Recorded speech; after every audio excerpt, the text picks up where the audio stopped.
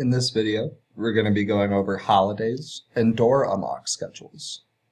Now, to do so, we're going to have to go to the time zones page, and there's two ways to do that.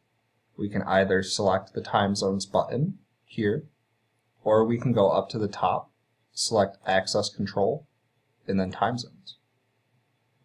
We're going to come back to the holidays page, but for now, let's go to the time zones tab. The time zones tab is where you can set schedules for things to start and end at set times and on set dates. So for this example, let's create a new one. So I'm going to go to the bottom and hit add. I'm going to name my time zone test time zone.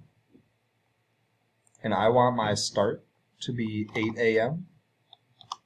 and my end to be 5 p.m. Everything is in 24-hour time. So 5 p.m. is going to be 1700, 6 p.m. is going to be 1800, for example. And then I'm going to go ahead and select Monday through Friday as my dates. And then I'm going to go and hit OK. So now that that's all set up, I want to assign this to a door. So let's go up to the top and select time zone and reader modes. As you can see, there isn't currently any readers assigned to a time zone. So let's go down to the bottom and hit modify. So in the readers tab, I'm going to go ahead and select the door that I want. For this example, I'm going to use the front door. And I'm also going to select the time zone we just created. Now you'll see here there's a start and an end state for the reader. If you remember back from the time zones tab, we have a start and an end that we set. So at the start, I want the door to unlock because I want the door to unlock at 8 a.m. And at the end, I want the door to go into card-only mode so people can still access it, but the door will not be open freely. So now that we have all that selected, we can go ahead and hit assign, and you'll see that that reader populates over here with the time zone we just created. After that, we can go ahead and hit OK. And now that door is assigned to that time zone.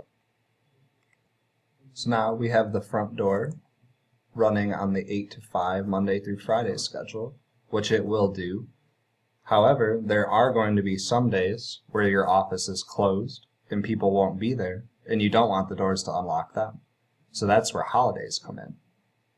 So now that we've got this set up, we can make sure that the H1 box for holiday 1 is not checked, and that will make it so this schedule does not execute on any days that are specified as a holiday 1 in the holidays tab. So let's go ahead and get one of those set up. So I'm going to go and hit add down at the bottom. I'm going to name my holiday Christmas, and I'm going to designate it as a type 1 holiday.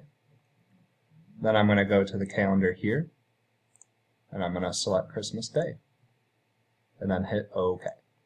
So now, as you can see, Christmas is in the holidays list. And we can go back here and make sure that holiday 1 is not checked, which means that this schedule will not do anything on any days marked holiday 1. If there are days where you want to be open for a half a day, we can go back into time zones, select the time zone we want, and hit modify. I still want this store to open at 8 o'clock at the normal time, but instead of having it lock at 5, I want it to lock at noon. So let's put noon as my end time here.